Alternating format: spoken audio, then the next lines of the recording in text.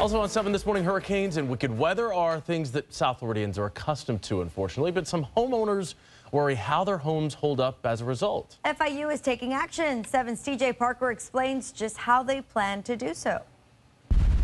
With strong storms only getting stronger and storm surge a threat to coastal communities, Florida International University is once again trying to study the interaction between these storms and infrastructure.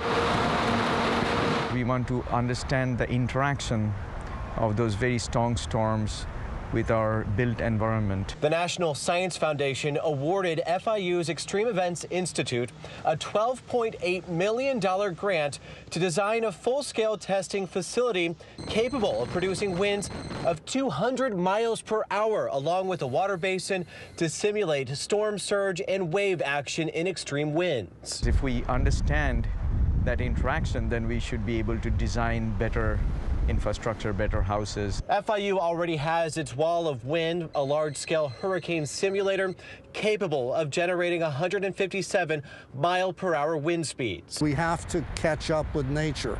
Nature's throwing harder events at us. They want to have a facility that would simulate the effects of wind and water together.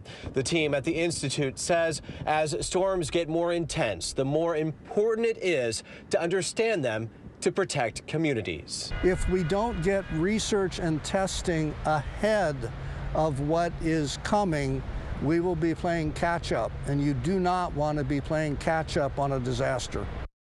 After the 4 years and a prototype, they are hopeful to have a blueprint for design on an actual facility. At FIU, I'm TJ Parker, today in Florida.